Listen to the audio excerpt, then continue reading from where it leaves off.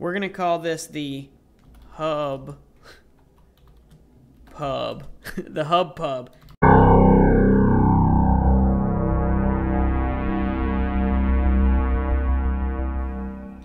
Ahoy, salty dogs. Cap here. Welcome to the Star Squadron server. This is episode number 17 on Star Squadron. We are in the Dragoon. It's official. We named it the Dragoon. I got a pretty overwhelming... what's the word? I got some pretty overwhelming support for naming the ship Dragoon. You guys really liked that idea, so we're going to make it official here. Let's go ahead and hit rename. We're going to name this Dragoon. And the reason I put Cap, by the way, just if you were wondering, the reason I put Cap in front of all my ships is so that in the nav menu you can tell that it's one of my ships if you're not familiar with my videos. Like, I know we all try and watch each other's videos, but we all have other jobs, you know. This isn't what we do, so we don't always have time to watch everybody on the server's videos. So if somebody's, you know, not up to date on my videos, they'll know that the Dragoon is my ship because it says Cap in front of it. So we're still out in the asteroid fields mining, or rather, I guess I should say we're out in the asteroid fields again mining. I'm in a different asteroid field now, and I would love to tell you guys why. So I had a little mishap with the sun. We are actually in a different system now. I moved over to this system right here. This is Pegagaragox. Pegagarago? I don't know. Either way, it sounds fine. Which is close. We live in this other green one right here, so we're close. This is kind of this is going to be a mining base for us. I actually set up a mining outpost. Where is it? Right here. I'm right near it. Currently, it is one standard hull and one faction module. So that is my entire mining outpost for now. Yeah, I moved to here because, God, Betis is just so hot, man. I destroyed the first iteration of the Dragoon. I was mining. I was actually about in this sector, I think, when it happened. So I was still pretty far from the sun. I felt like I was far. Apparently, I was not far enough. So I was like, screw that, man. I'm going to a whole nother system. I'm not even bothering with this. I don't have cold asteroids anyway. So I claimed a whole new thing. I've already done the mining for the cold asteroids. And by the way, viewer, thank you for this tip. If I hit down, then I can switch to the cargo pod. Yeah, and then just check the inventory that way without getting out of the ship core. But I've already done the mining on the cold asteroids, these three. I'm working on the warm asteroids next. 72,000 tons of capacity is a lot. So we're at 35%, and I have a metric crap load of ores and stuff. So that's awesome. We're gonna mine some more. We're gonna mine some of the hot asteroids now and collect that. I want 100,000 at least of each resource, and then we'll take those back for a project we're gonna work on, or we're gonna start on today. Speaking of projects we're gonna start on, I met up with Garth recently, and I've got a little bit of footage I want to play for that. But we've got a lot to do today, so I'm gonna make it quick. Hello, Garth. Hey. Well, let me show you how I dock mine, which is pretty boring. But what do you do? No doubt. I'd love to see it. Now, when you dock this, before you do this, I want to point out one other thing, just to make sure it's not gonna screw you up here. What's that? I noticed that this pod that's currently docked is in slot 2, not slot 1. And slot 3 is not prepared for a pod.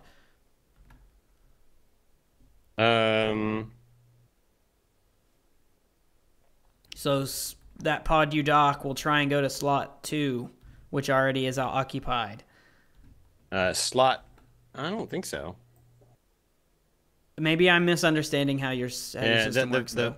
It's not really a slot. It's almost like a magazine for a gun. Okay. You pull one out, and the rest of them will move forward to fill the slot. Right. I'll show you. You'll see when I get in here. This rail right here, when the other one parks, you'll see how I do the system. Okay, yeah, this is what I was confused about, because I would expect that the pod being docked here should switch this rail, but maybe I misunderstand. No, it checks the pod before it. As soon as it parks there, you'll see that turn sideways. Where'd you go? I'm right here behind you. It looks like it pushed itself into the other pod, though. There's one space gap. Oh, okay. It's a graphical anomaly on my side. The pod that's parked here appears in the second spot instead of the first spot. Oh, when you pull one out, they move forward. That may be what happened because your client didn't render that. That's right. I see 2 pods mushed together now instead of just one pod parked there. So what brings you into this neck of the woods? Yeah, so I wanted to check out your cargo pods and stuff and see if we couldn't find a way to kind of utilize them. Because I kind of built my ship so that I can use anybody's pods. You know, I want it to be relatively universal. And the reason for this, we just set up a spawn warp gate hub in your system that you've claimed. So I appreciate you allowing us to do that. But hey, no problem. I wanted to set up a shop there. And I was wondering, since you're making the sparkle corn juice, if you would be willing to supply my shop with your sparkle corn juice. Oh, definitely. I mean, we're not to production levels yet. I mean, I do have some that I've made in the still down on the planet, but mass producing, I mean, we're close. So yeah, definitely. Okay. Well, my shop is still just a thought at this point. I have not placed the first block of it, so we've got plenty of time. I'd be willing to pay you for your services. I've got a bunch of Larimar I can trade you. Oh, well, Larimar is definitely a currency of choice around here because I can use it to make more sparkle corn juice, which that would help a lot. Well, maybe we can work up a supply chain kind of thing where I can bring you Larimar and you can give me the end product and I'll put it in my bar, tavern, shop area. Sounds good. Sounds good. Should we shake on it? Let's shake on it. Garth and I hung out for quite a while, and we went over a lot of fun things. As usual, if you want to check out the rest of our interaction, he's got the footage on his channel. Definitely check him out. I'll put a link on the screen right about now. And thusly we arrive at the salty shipyard with our hold full of loot. Well, at least as full as I care to get it. It's definitely not full, but we'll take a look at the haul in just a second. Let's go ahead and dock to this puppy. We're just going to dock it right here. Oh yeah, that's right. We need to be this way because our dock is on the left. And bloop, there we go. So we are here. I am going to physically walk there because I like to play in astronaut mode myself. I enjoy walking around my ships. Otherwise, why did I build such a fancy interior if I can't walk around in it, right? That is not the key I meant to hit. Let's walk back here. We're going to check in and see what all kind of resources we've got. So we filled this up a little over halfway, which is a lot of materials for sure. We're going to get... Oh man, we're so close to 100,000 on this, but everything else is beautiful. This one too, actually. We have so much Larimar, and we're actually going to take that out independently. Oh, I can't. How much of this can I take? Can I take 100,000? 1, 2, 3, 1, 2, 3. There's 100,000. Oh, that was a million. 1, 2, 1, 2, 3. There we go. Okay, so I might be able to take another 100,000. Can I hold that much? Nope, but I can take the 74. Okay, so we'll take that. I'm going to put that separately. We talked to Garth about paying him in Larimar, so he's going to get that amount. I've already got another stash put away for Garth as well. I don't have a way to automatically put this stuff in my cargo system, so we're just going to switch to cargo and shift-click all of it for now. Ultimately, we want to get an automatic way to unload these pods, but for now, we're just going to do it that way. We can deactivate pull, but we'll leave it active. It's not hurting anything. I need to get some materials together. As we spoke with Garth, our next project is to build a shop at the hub. So we're going to get some materials together. We're going to fly over to the hub and start on our shop. Alright, so I've got a couple of things in my hold right now. Nothing really fancy, just a little bit of logic and some hull blocks. I got a bunch of gray hull. I figured mostly I would kind of build a shape out of gray and then fill in the details later. The Salty Shipyard, we're going to try and build it differently from the style I used for the Salty Shipyard because, and I'm not the best at building stations for sure, I'm definitely not going to claim that, but the Salty Shipyard is more of an industrial kind of building and thing, and we're going more for like a shop, right? So like a commercial or residential kind of feel. So something as industrial feeling as the Salty Shipyard isn't quite going to work. Let's kind of pick a spot now. I want to free camera a little bit and zoom out. I don't want to be super close to this. If we could get more toward the middle of the sector, that'd be good, but I don't know exactly where that's going to be. But I'm thinking we go definitely far enough away that we're not like right up against that warp gate. You know, I want it to be kind of central to where our warp hub is going to be, so maybe a little bit farther away. We did set it so that you can have, I think it's something like 20 stations in each sector, so we've got plenty of real estate available for other people as well to make their warp gates. This is probably far enough away, wouldn't you say? I mean, we want it to be pretty close, but not like super far.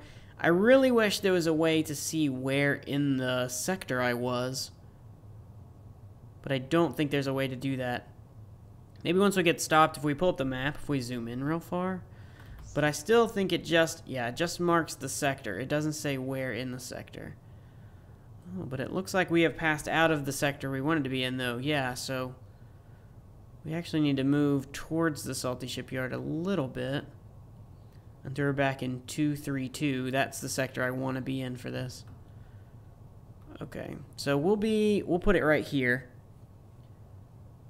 I think this is a decent spot for it. This will put us kind of near the bottom, I guess, of 232.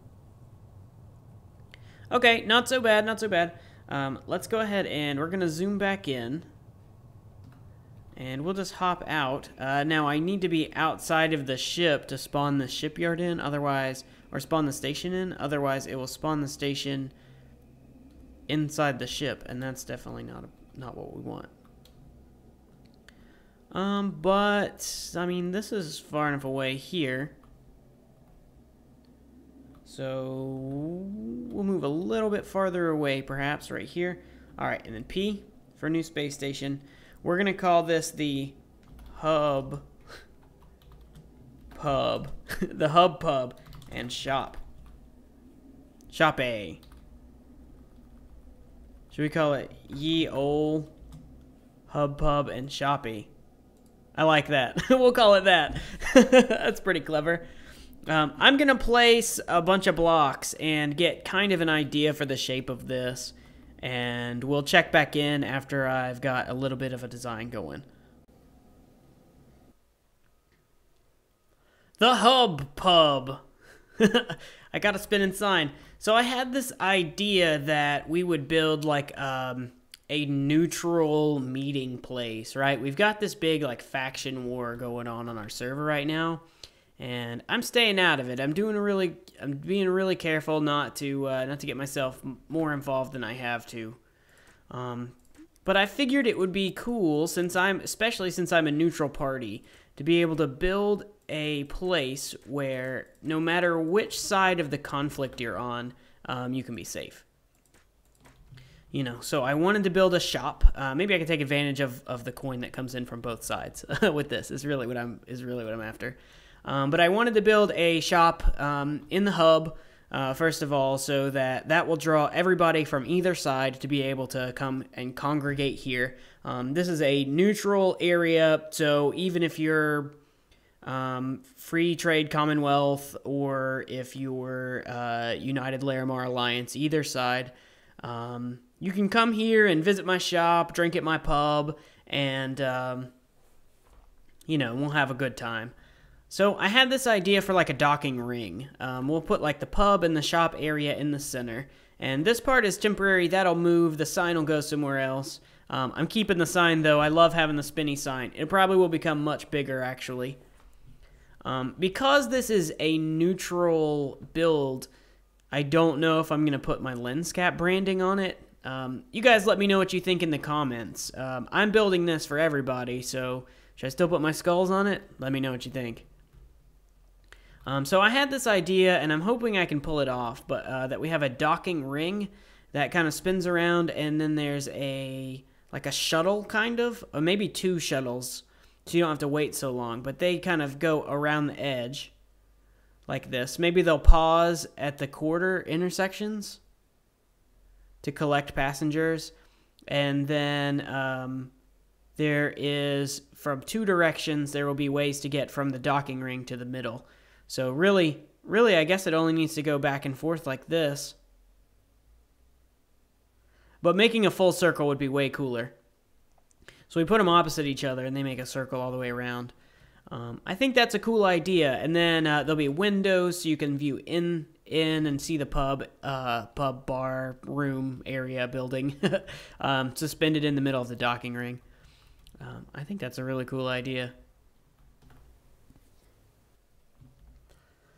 So the first thing we've got to figure out are the logistics, right? How are people going to be able to park their ships here? And I think what we're going to do is build, like I said, we're going to come from the 4 different directions. I figured we could build, so we wanted to be able to support anybody's ships. So I figured, that's not right.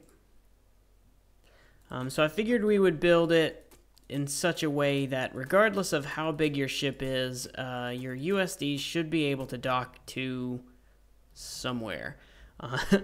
I made this 10, maybe we'll make it 5, but I put like these crosses on the end, and there'll be a USD here, here, and here. And so regardless of how your ship is set up, like my ship, the Dragoon, for example, could park on this one. But like the Dread, Robin Shield's ship, is so much bigger, it would have to park on the end one. But that way, hopefully there's a way that you can park your ship.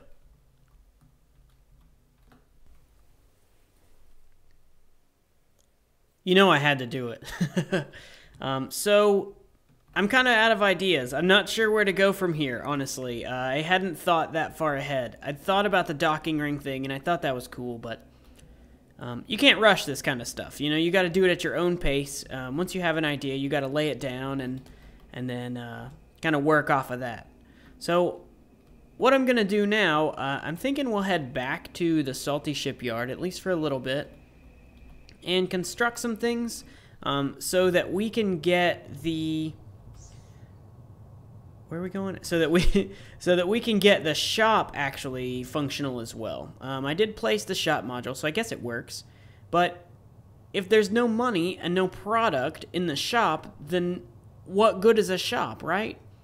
So I figure what we'll do is go to the Salty Shipyard, and we'll make something that everybody's going to need nearby. Let's make a couple of warp computers and a handful of warp modules. And then we can bring those here and sell those in our shop. That's how we'll start to generate our revenue and our income to fund this whole construction area.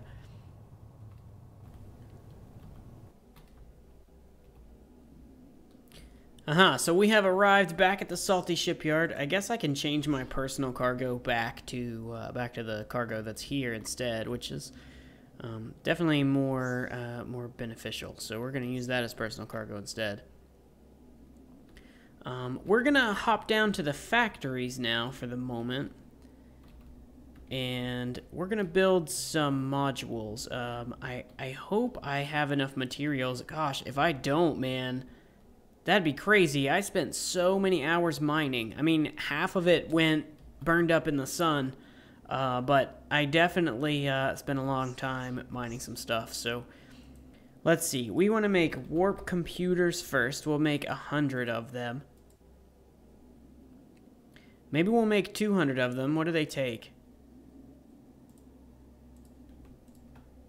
Let's see. Cargo. Warp. Yeah, we made 200. We've got 105 gate modules. I say we make at least 1,000 of these. Let's make at least 1,000 of these. We'll go stock our shop with them. You know what we might do actually as well? I'm thinking we do this. Let's make an extra 100 of these. And we can sell them to a regular shop so we can put some money into our, let's make 5,000. Can we? Is that too many? Nah, that'd be fine. But we can sell 100 of these to a regular shop so that we can fund the hub pub with some currency as well. So if people want to sell stuff there, then we can buy it from them. So this is the shop near the salty shipyard. Let's see what we can get for these if we sell them. We can get... Okay, is that 12? Gosh, I can't read numbers today. 1.2 million credits. I was hoping for more than that. That's not going to be very much currency. What if we... I've got 5,000 modules as well. We could maybe sell 1,000 of them. At least we should find out how much they sell for, right? If we can get some decent money out of them, then why not sell them here as well? We're going to undercut all of the local shops anyway. So I want to sell everything for 10% at least. Less than market value of these things. So how about that? In the back of the ship, we're too far from the shop. But here we can. Okay, what if we sell... If we sell 1,000 of these, how much can we get? 5 million. That's more like it. We'll take that. And then we've got 6 million credits we can drop we can drop into the shop. Cool. We're going to need to make... Oh, wait a second. I think I sold all but 1,000. Is that what happened? Oops. Oh, well. We can always craft some more. Let's just sell all of them. Whatever. We'll sell all this stuff. I'll craft some more. I've got 10 million credits now. I'm gonna do this a couple more times, I guess. I'm gonna make some more money. Probably get it up to 15, 20 million, something like that. We'll put that much into our shop to start with, and we'll stock it with some modules as well. But thank you guys so much for tuning in. That's all I've got time for today. If you liked the video, make sure you leave a like. Let me know what you think of the Pub Hub idea. I think it's a cool idea. I think it's going to work out well for us. Hopefully it's lucrative as well. Leave your feedback in the comments below. Stay tuned. See you guys next time.